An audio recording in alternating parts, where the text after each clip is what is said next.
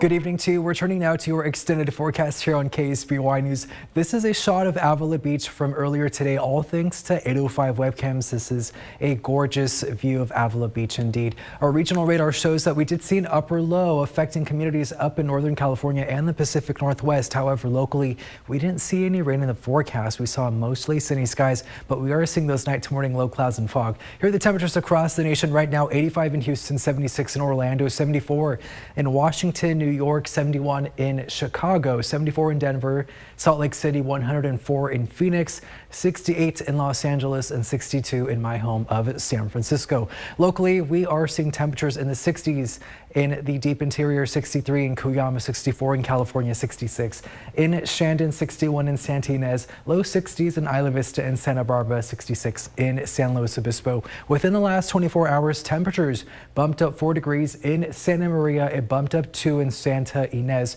it bumped up 3 in California Valley and Cuyama, and it dropped 2 degrees in Santa Barbara. So here's what's going on across the region. We're seeing a dry southwesterly flow that's going to prevail over the area through the remainder of this weekend, and we are in between this persistent upper troughing that's off the Pacific Northwest, and we are going to see a mid-level ridge over the south central states. So we're going to continue seeing warmer conditions mainly in the interior, but temperatures aren't expected to bump up until next Tuesday and Wednesday. So right now we are seeing those night to morning low clouds and fog affecting our north coast beaches and our coastal valleys. And we are seeing those clouds starting to creep into the Santa Ynez Valley, and overnight we are expecting to see those clouds starting to reach into the interior. So expect to see cloudy conditions tomorrow. Luckily, by the mid-morning, we are going to see mostly sunny skies.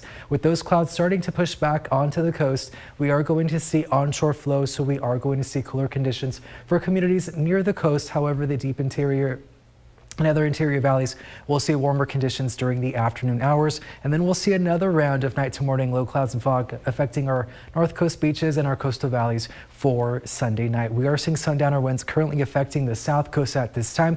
We are going to still feel that slight breeze later tonight and during the overnight hours, but wind gusts are not expected to pick up by the mid-morning into the afternoon hours, as we are going to see onshore flow starting to reach out into the interior and affect the south coast again by we sing another round of those sundowner winds.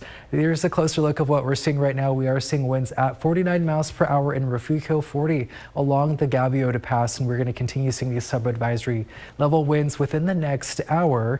And luckily, these wind gusts are expected to settle down during the overnight hours into Sunday morning. So here's what we're seeing over in the Gaviota Pass for tomorrow. We are going to see those winds reaching up over 30 miles per hour later on tomorrow night. So it is going to be quite windy for this weekend. Here are the temperatures for tomorrow. 108 is the high in Palm Springs, 92 in Bakersfield, 89 in Fresno, 87 in Sacramento. We are going to see a high of 92 degrees out in Paso Robles for Sunday, 77 in San Luis Obispo, 72 in Santa Maria, 71 in Lompoc, 74 in Santa Barbara. Our north coast beaches will be a little cooler, ranging throughout the 60s and 50s, 93 in San Miguel, 72 in Avila Beach. As we head down to the 5 cities, temperatures will be ranging throughout the 60s and 70s, low 90s in Shandon and California Valley. The Santa Ynez Valley will see a high temperature in the mid 80s, 88 in Cuyama, 74 in Goleta, 67 in Carpinteria. Here's your 7-day forecast. Again, we are going to see warmer temperatures mainly in the interior, and then those temperatures will be picking up